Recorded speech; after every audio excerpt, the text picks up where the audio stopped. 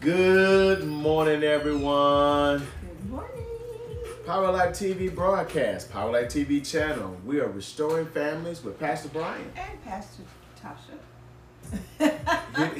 Here to give you another great broadcast. Hey, we're back. We're glad to be back. It is a wonderful Monday morning, and we got some good content for you today. Amen. You know, y'all have been requesting this and asking for this for a while, and we've been saying no. Yeah. But it's time. But no more no. It's time. It's time to say yes. Yes. Well, praise the Lord. We want to just remind everyone to watch us on YouTube, on Facebook, on Twitter. We also want to let you know that most of our broadcasts will come forth on YouTube. So if you go out to our channel, hit like, hit subscribe, hit that notification bell, and we would love to. I found out, and I didn't finish my sentence, but I found out that you can do the likes on YouTube now. Oh, really? Yeah, you can do the love, you can do the hearts. Okay. Yeah, you can do the laughy face now. I thought that was pretty cool. Sister Carla told me about it. Oh, okay. Yeah. And so I'm glad that it has all of this stuff.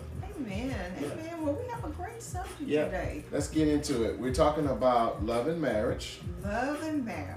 And in particular, Go together like a horse and carriage. and we're talking about love, sex, and dating. Right, which should precede marriage. Right. Come on. Well, not the sex part, but the love and dating part, you know. Yeah. We'll get into all that. That's right.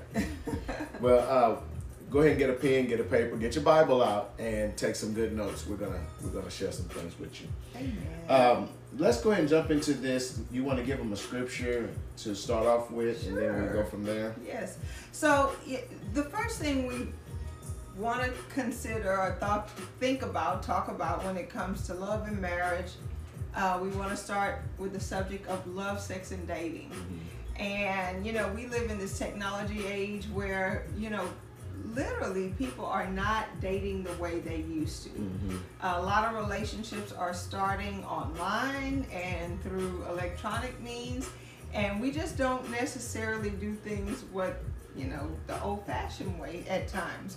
However, the Bible tells us to do this, to walk in understanding concerning love, sex, and dating. Mm-hmm. And there's certain things about the subject of love, sex, and dating that will never change. Mm-hmm. And Ephesians 5:8-11 tells us that as Christians who are still interested in these three topics, the Bible says walk in the light concerning these things. Yeah, that's good. And in verse 8 it says, "For you were once darkness, but now you are light in the Lord.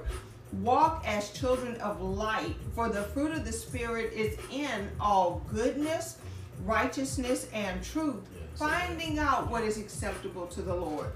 Have no fellowship with the unfruitful works of darkness, but rather expose them." Yeah, so good. So Yeah. I find it interesting that the Bible says, find out what's acceptable to the Lord, have no fellowship with unfruitful works, but rather expose those things that are unfruitful. Why would you do such a thing? You know, a lot of times as Christians, when we see things that are not good or not fruitful, we just turn a blind eye to it because we're trying to not offend. Yeah, that's right. That's right. But you know, when you're looking at the things of walking in the light and walking in righteousness, it says, find out what is acceptable to the Lord. You know, one of the things that I learned in my own heart, or I desired in my own heart when I got born again, is to do what was right. Yes. You know, I had a heart to do what was right. And did I know everything? Was I perfect? No. But I was striving to find out God's way of doing things. Yes. And so if it took me, you know, not pursuing the things that I used to pursue, then I was going to do it. Right. Because I got away from that. Right. And so, you know, righteousness has a big thing to do with it's big in so much not what we do, but it's what we believe.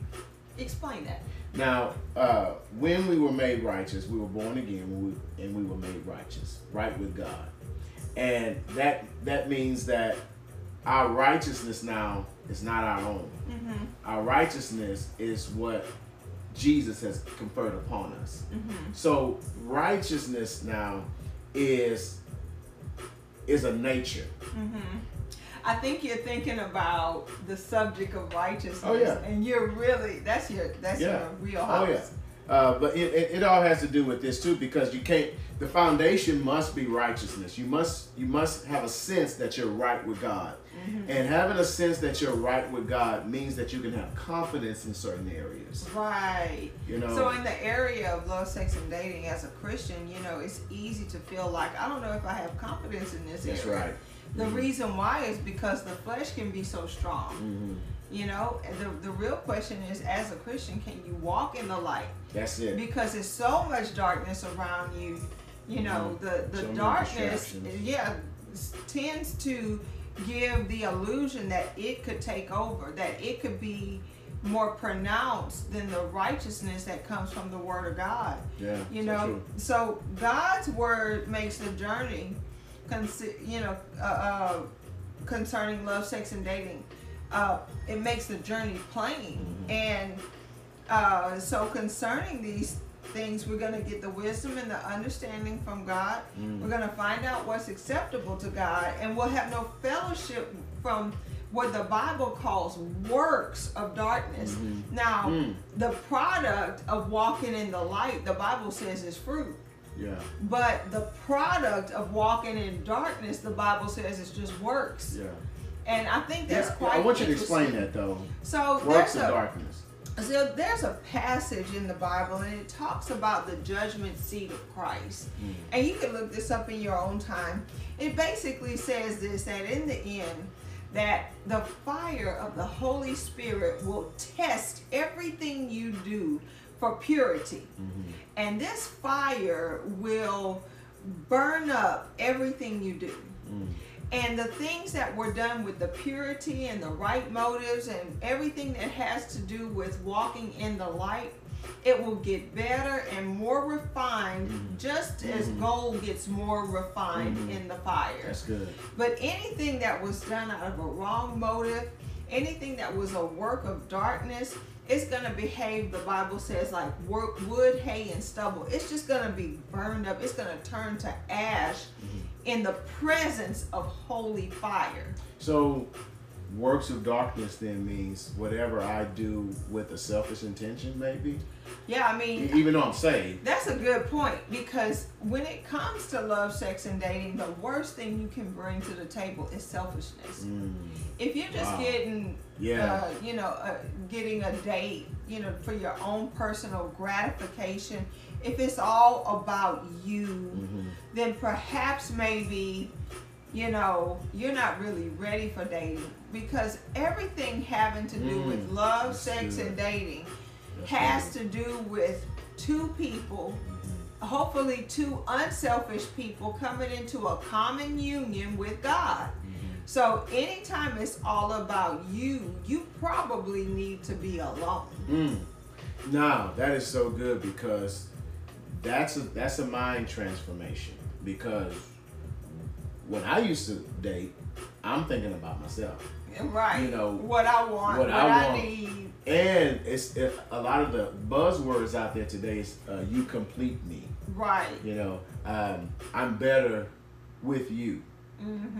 So it's still a selfish motivation, but what we're learning now is to walk in the light.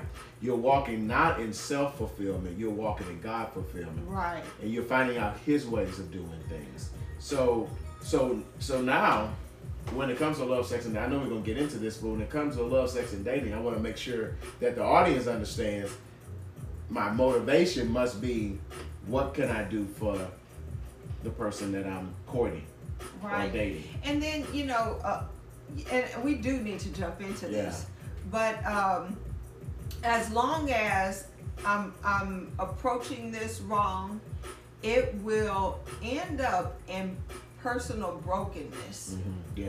And a lot of times we love the idea of personal love. brokenness. Yeah. We love the idea of having someone to care about us. You know, you remember on Coming to America, Yes. the prince started singing, someone to kiss. care, someone to share, Yeah. you know, and he just wanted someone to kiss, somebody to hold hands with, Yeah. somebody to walk through the park with, and all of those things are wonderful. But as long as you're only thinking about you, you're going to find brokenness in what should have been bliss. You're going to find that you're not as whole, or maybe in the first place, before you ever entered into a relationship, you were already broken and there was something you needed from God that you were trying to get from an individual. Yeah, right. Well, let's talk about singleness then in this Yes. situation when it comes to love, sex, and dating. So if you say, okay, well, Pastor T, that's not me. I'm not a selfish person. I'm single. I'm whole. Now, give me some good advice on what I should do if I'm believing God or I'm desiring a spouse. How do I go about this? So you should, first of all, take time to discover who you are. Remember what I just said, that if you go into a situation and you're already broken, you know, that you will find that that other person will not help your brokenness. In other words, your brokenness will probably be harmful or hurtful to what could have been an otherwise good relationship. So before you ever enter into a dating situation, you should take time to discover you, discover who you are. But when I hear the word singleness, I, you know, for lack of a better word, I didn't understand singleness. I thought being single means I have nobody, no one. You see what I'm saying? I'm alone. I'm by myself. Is that what singleness meant to you? That's what it used to mean to me, and I'm pretty sure it means that to some other people listening to this. You know, because again, we got to come in with a whole new mind transformation. That way of thinking was, if you tell me I'm single, then you're telling me that I have no one. You're telling me that I'm broken in some kind of way. I need somebody. You know, but what does singleness truly mean? Before we move into this talk, what does singleness truly mean? Does it mean alone, or does it mean whole? I'm thinking you want to explain that. Yeah, I mean, I just kind of want to touch on that, because singleness means complete. You know, singleness means that I have shalom, nothing missing, nothing broken. You know, I can be single. And I heard Miles Monroe say this, and I adopted for our own lives, but we are single and married at the same time. That's right. That means that I don't need you to fulfill the hole in my life or a gap in my life that God has already filled. That's right. And so therefore I can be 100% to you.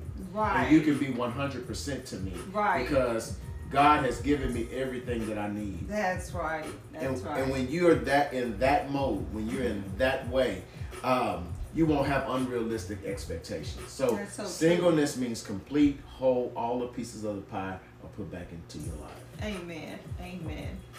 Amen. So that's a little, you know, it does have to do with discovering who you are, figuring out if you're single. Yeah.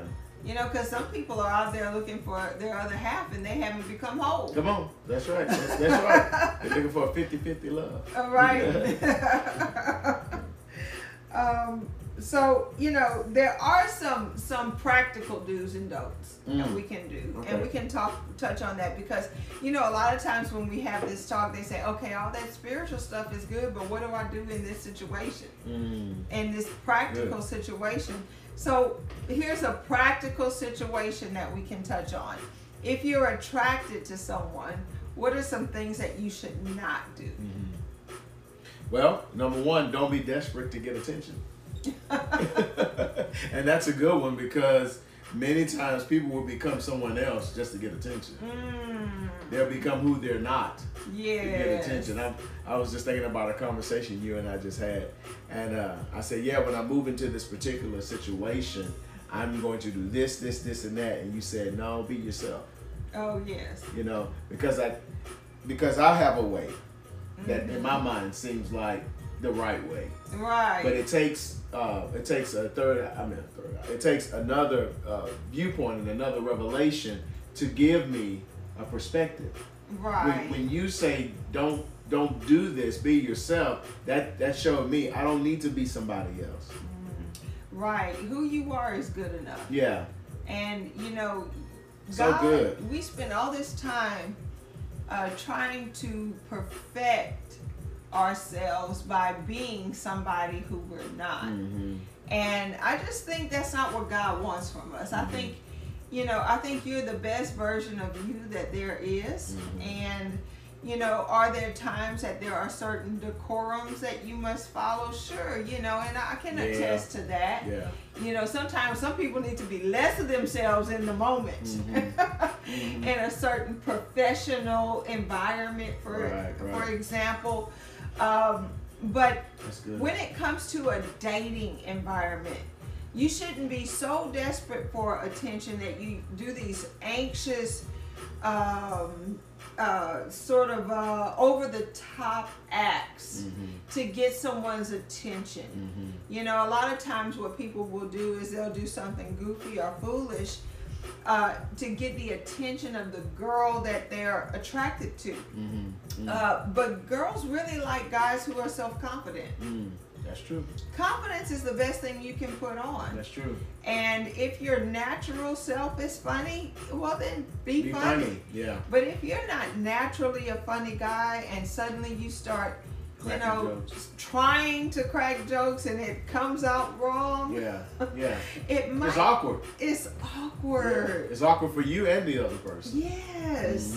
And so, you know, many people read these over-the-top actions as a sign of your instability or insecurity.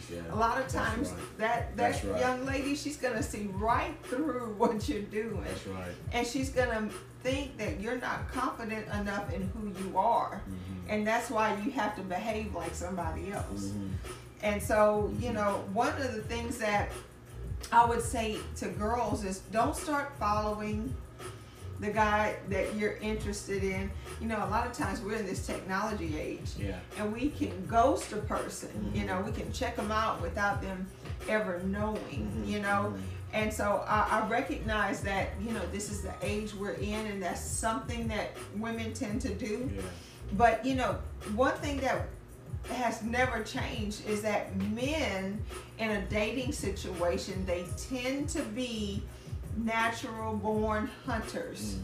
In other words, when you begin to act all head over heels for a guy, you communicate a couple things. Number one, you're communicating that the chase is over. In other words, he has nothing left to do. And That's right. It also tells him that it's time for him to start chasing somebody else. That's right. Don't make it easy. Yeah, don't make it easy. Don't make it easy. Yeah, and you said something earlier, you know, minus all of the spiritual things, but when you value yourself,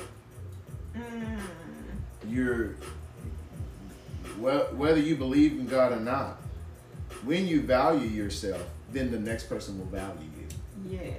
When you respect yourself, that's good. then the next person, you teach people how to treat you. Yes. And you know, like attracts like. You know, a self-confident person will attract another self-confident person. But a person that's shallow and insecure, they'll attract a person that's shallow and insecure. And you know, one of the things that and I say this, ladies, you know, and please don't get upset with me, but if you're too easy, the man is not going to want to go any deeper, because if you're easy with him, he feels like you're gonna be easy with somebody else. That's right. So don't be that so head over heels needing that attention. A needy person. And maybe we'll get into the idea of needing a father or somebody in your life, and you know that may be a whole nother segment. But what we're saying is, Get your confidence and your trust in God. Get your value in Him. That's right. And learn how to love yourself properly. Yes, I mean, really, when you're looking for a spouse, you should be And looking. men too. And by the way, you might say, Men too. wait a minute, how did we go from talking about dating to talk about looking for a spouse? Well, you should not be even dating if you don't think marriage. Come on, preach. That's so good. That's right. Because all you're practicing is divorce. That's if right. That's the case. That's right. But so that's why we make the transition between dating and looking for a spouse, because there should be an end game involved. Otherwise, you're playing with somebody else's emotions. Mm-hmm. That's so good. But when a person is looking for a spouse, they're looking for somebody they can trust. And so if you're selling them a lie, are you really someone they can trust? If you're pretending to be something you're not, are you really somebody they can trust? And so you got to go back to that, when it comes to, even the onset of dating. And that's what we're talking about here, the onset. What do you do when you have those butterflies and you like somebody and you're a Christian and you're trying to do things right? What am I doing wrong? Because every time I try to reach out to this girl, or every time I try to reach out to a guy, I have the same old in results. Yeah. Well, maybe you're doing one of these things, and maybe it's time to change it up. Well, I know our time is running out, but there's a particular scripture in Luke chapter 16, and I tell this to anybody that's in that courting, dating process. It talks about a man that sat at a beautiful gate, and the rich man that lived behind that gate fared sumptuously. I mean, he lived well, but the man that sat at the gate, the poor man, only wanted the crumbs. His desire was so low. Right. And God can only give you to the level of your desire. That's true. So because his desire was so low, all he ever got was crumbs. Right. But when he sat there, the dogs would come and lick his wounds. The Bible says he was so wounded that it attracted the dogs. Yeah.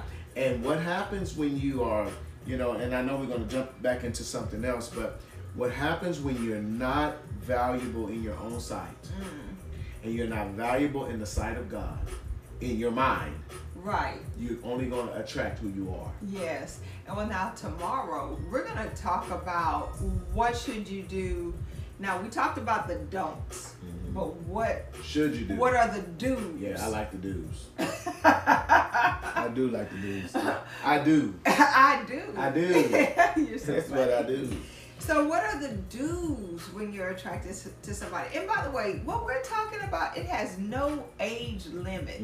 I don't care if you're a technical person and you're just like maybe you're a teenager or you're a young adult, or if you are, in your 70s or 80s and you're looking for a companion and you say, what, I would really like to start dating again, but I haven't done this for 20 years. I haven't done this for 30 years.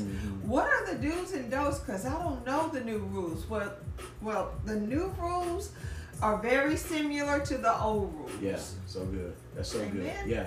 So we're going to stop right there. We're going to pick up here tomorrow. Listen, this whole thing is going to probably take us into next month or so because it's so chock full of revelation. And I like to hear, if we can, at some point in a few more segments down the line, how to be a good friend.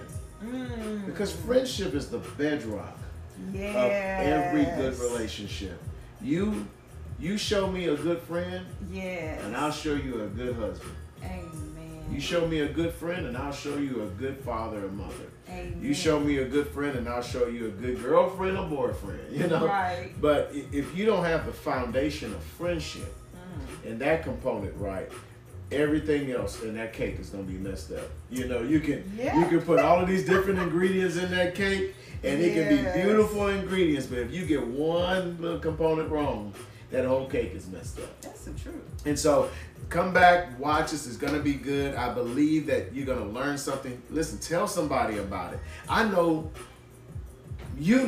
that I know that somebody is going through the thing that we're talking about, and you need to tell them, hey, come watch this Restoring Families with Pastor Brian and Pastor Natasha. Or maybe your friend has been complaining that they want to start dating again. Yeah, it may be time for them to see this before they go into it. Amen. Or maybe your friend always has bad relationships Yeah. and they don't know why. Yeah, well, I want to pray with you today that you get healed of every trauma, wound, everything that you've been battling, the things that keep you in that state of depression and sadness. It is time for you to come out. You know, the Bible says that God heals your soul. The Lord wants to heal your soul. And so just receive this prayer today and believe God that He's preparing you for the right one, the right mate, the right spouse, in Jesus' name. Father, we just release our faith over those who are watching, those who are listening. We thank you, Lord God, for the healing of the Holy Spirit, the anointing of God that's sent to heal the broken heart. Be healed of all your traumas today, all of those echoes of your past. We call you righteous, and we call you whole. In Jesus' name. Amen. Amen. Amen. Yes. I pray that you receive this word today. Listen, we wanna get you to be a part of this broadcast. We want you to sow into this broadcast. Listen, there's so much that needs to go forth in these last days, and if you look for ways of getting the gospel out, God will look for ways of getting the finances in your hand. Amen. And so, sow into this project. This is good soil, and I promise you, you will begin to reap a harvest. You'll get revelation. Wisdom will begin to happen. Innovation will happen in your life. All of the things that you're believing God for, it'll begin to show up. Amen? Amen. Amen. Was this a good broadcast? I think so. I think so too. So let us bless you today. The Lord bless you and keep you. The Lord make his face shine upon you and be gracious to you. The Lord lift up his countenance upon you and give you his peace. We declare shalom and blessings over your life. And we declare that Jesus is Lord and he's upholding all things by the word of his power. Be blessed. We love you, and we'll see you next time. See you next time. Amen.